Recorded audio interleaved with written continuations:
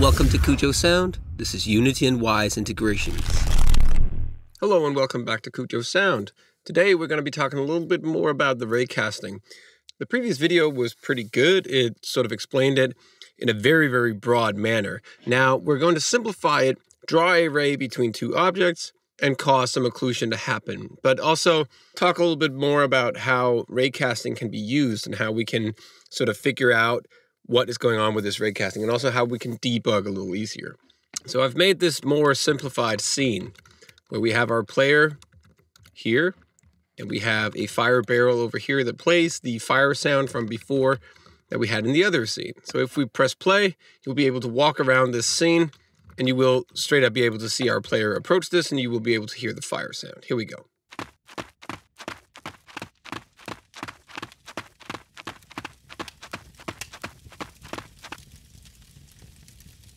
The previous script that we did in the previous video was containing a lot of things, and actually it was doing a lot of things that wasn't that simplified.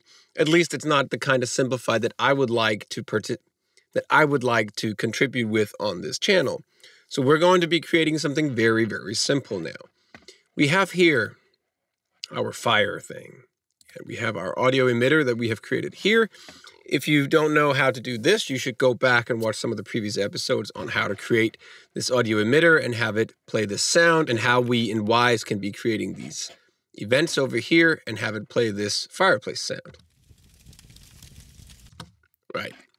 So first off, we're going to be creating a new script down here, and let's just call it OCC underscore. So let's open it up.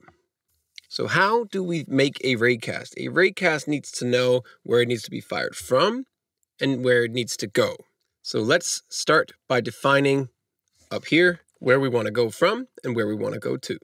Public game object, audio listener. This is where we want to go from this current object. So here in our void update, we need to calculate how to go from this current object to this object. And we'll get to that over in Unity in a minute. We create a vector 3. A vector 3 is a coordinate or a distance between things. It just contains an x, y, and z value. So we create a vector 3 that we are going to be calling direction. And this direction will be equal to our audio listener dot transform position minus transform dot position. Now, that means that we take the transform position of this object, the vector 3 coordinates of this object, and we subtract this current object's transform position from it. That means that we get a variable vector 3 that we call direction, which contains the information that we need to go from this object to the audio listener object. Now, in order to do a raycast, we need some raycast information. So there is a call here called raycast hit, which simply provides you with the information of what did the raycast hit. And we're just going to be calling it out info, just like as in the previous video. Now, how to actually throw this actual ray, that's pretty interesting, because right now nothing is being thrown. So we create a Boolean value that we are going to be calling hit. And this is where the actual raycast happens. When you type physics.raycast, and we want to go from transform position, because we want to go from this specific object, and we want to go in direction, because we have defined that that is the direction between our two objects, and out. And this is where it provides you with the out info that you need. So out info, which means that this variable here will contain all the information that we want and that we expect to get back from this sort of raycast. And for how long do we want to throw this ray? We will create a public float called max distance, which means that we can say max distance right here.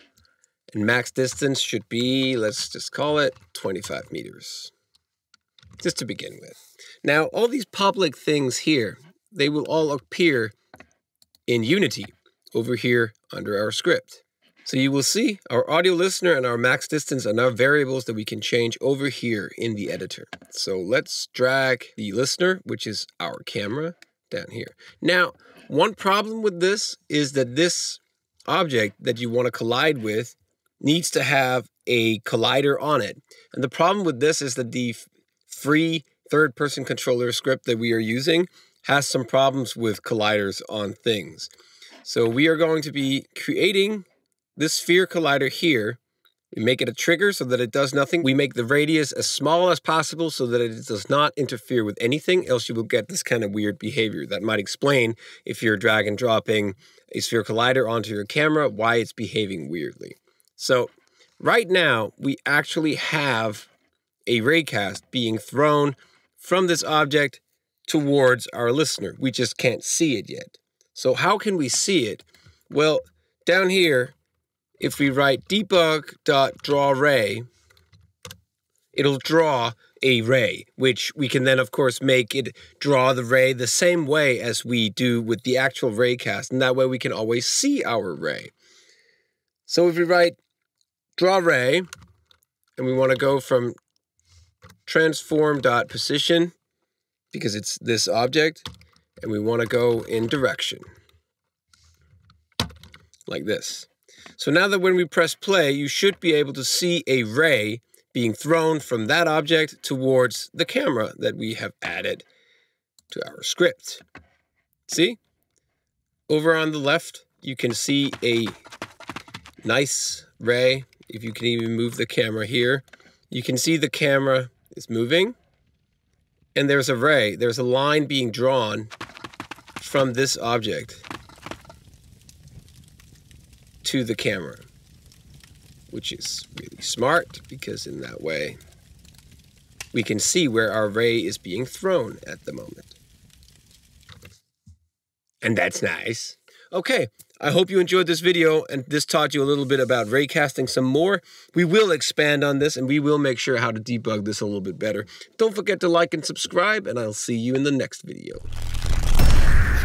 Thank you for watching Cujo Sound. If you want to know more about game audio, Unity, and Wwise integrations, please like this video if you enjoyed it and hit subscribe if you want to know more. Or head over to patreon.com/Cujo Sound, where you for as little as $1 a month can help me sustain this channel and the time I take off to create all this material. I would really appreciate it. Thank you for watching and see you next time. Cujo Sound and Bjørn Jacobsen signing out.